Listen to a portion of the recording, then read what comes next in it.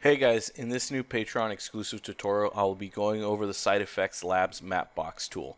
This is a powerful node which lets you easily import DEM height field data directly into Houdini, either as polygons or height fields.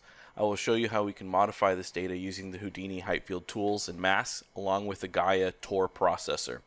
I will also go over scattering and instancing on our terrain. Finally, I wrap things up with tops to automate and process multiple tiles. Thanks again, guys, for all the support here on YouTube and Patreon. Have a great day.